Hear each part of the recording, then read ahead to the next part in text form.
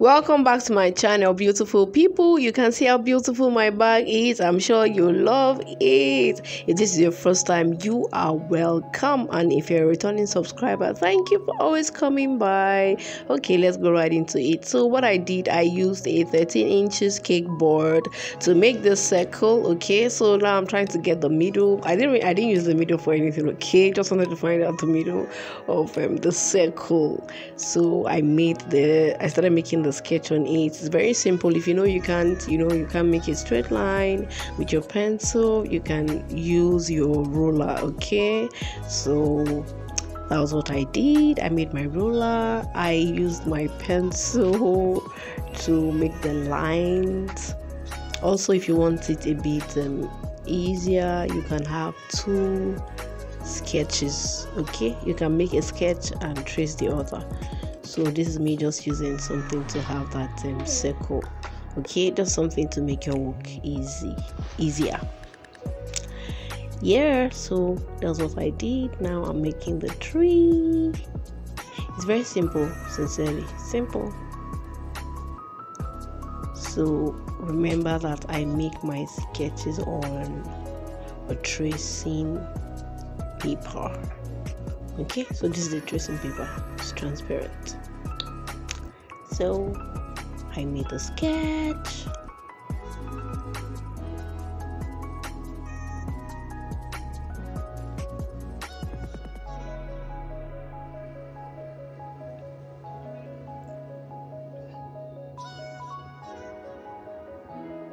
It doesn't have to be complicated, okay? Make it simple. So this is a gum stay. Here's the hard gum stay. Okay, so this is what I'll be using for the background. The background to hold the pieces together. So one-sided fusible. This is not the very light one I used to iron fabric. This is a bit thicker. Okay, so what I did first is to cut out the trees.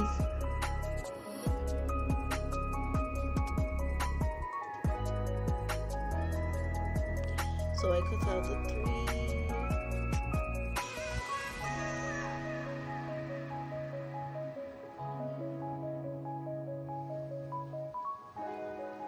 Just make sure you take your time when you're cutting. Yeah.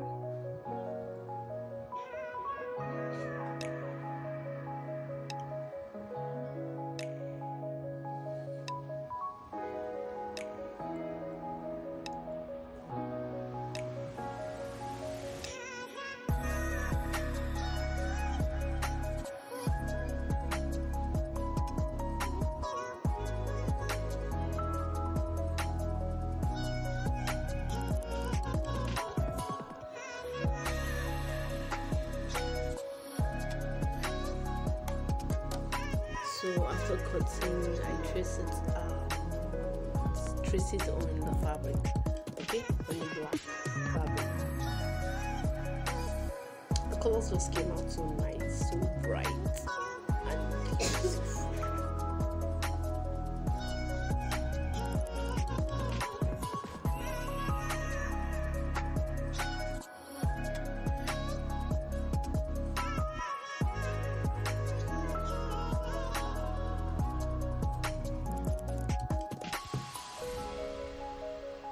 Here I'm cutting it out.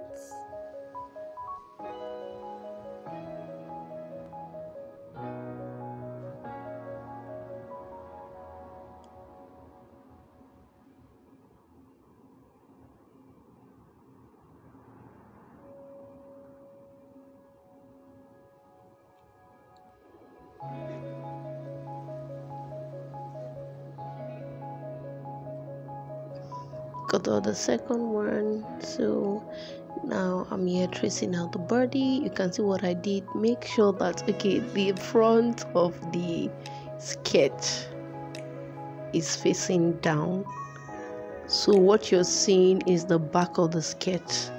Okay, so you don't make mistake when you're doing your arrangement. Always turn it over. Okay, the back of the fabric, the back of the sketch.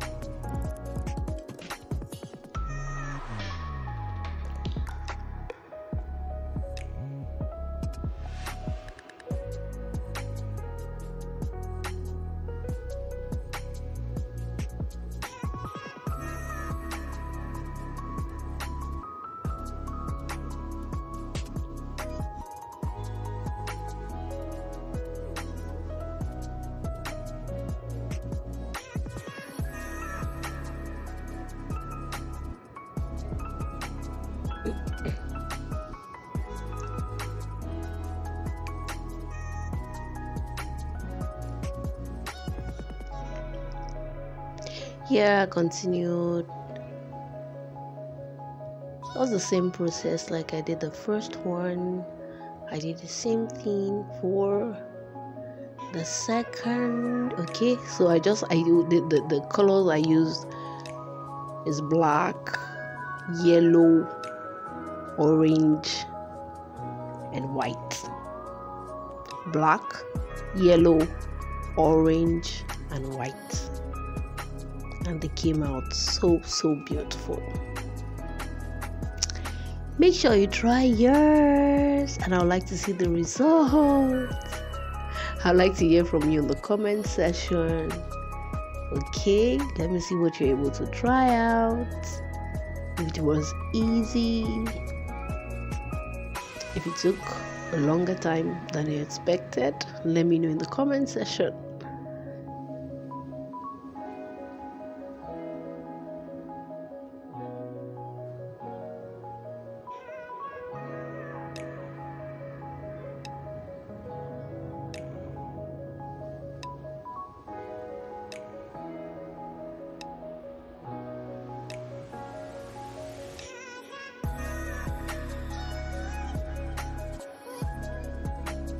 So this is me making the placement. Okay, just the placement of how it's going to look. This is before I made the stitches. Okay, just one after the other. So after making, okay, since I used a gum stay for the background, and then the fabric is facing the parts that has a gum. So after placing it, I just ironed before I made my zigzag stitches. Okay, since I'm using it for a bag, so it's one, I didn't place everything at once then start stitching. I did it one after the other, so it will be easier for me. Okay, and so it's going to come out well. Okay, I'm sure you already love the way it's coming. You can see how beautiful, just so simple and beautiful. If you're looking at it from far, like, you might not know these are pieces of fabrics. I'm sure you love this video. Have you liked it yet? Please don't forget to like, share, and subscribe. Don't just watch. Subscribe, comment, like. Okay, thank you.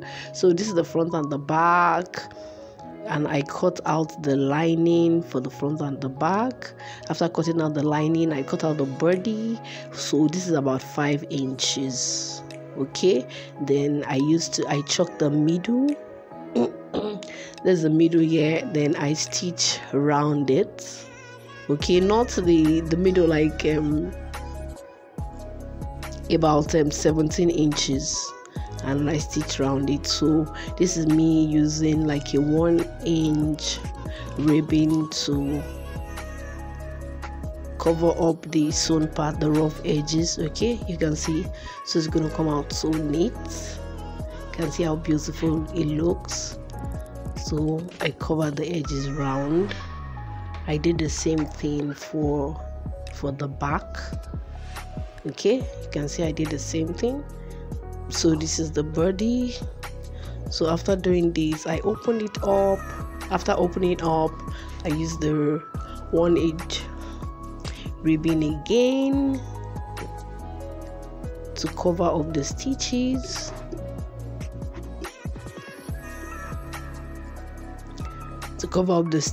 Okay, so after doing that, I tacked it with thread, another color of thread, so you see, because the tacking is just for it to lay down and so that it will be easier for me to fix the zip. Okay, so I used another color so you could see, because after sewing I just pulled it out. Okay, so I tacked it down so it will be easier. I won't have to be battling with the zip and the ribbon while sewing. Okay, that was why I did that. So I took it to the machine and stitched the zip. You can see how beautiful it's looking. Yeah, you can see how beautiful it's looking. So right now we're going to be joining together. Okay, so the middle of the body and the front, you can see the choke, and this is the accessory for the handle, the long arm. So I measured them 2 inches on each side from the middle. That's 4 inches in between the shorter handle. Okay, so this is the middle of the body and the front, and I started stitching. You can see how the inside is looking beautiful, neat and clean.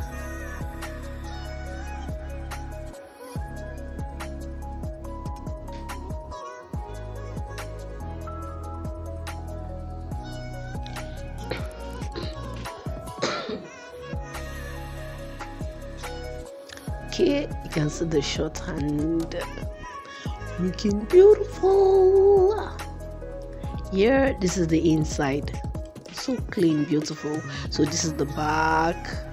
So I did the same thing. I marked the middle,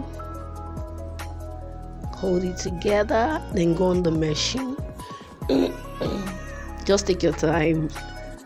And you see, I'm done stitching to the inside. So neat and beautiful. So beautiful. I like the results. If you love this video, don't forget to like, share and subscribe. Thank you for watching. Bye.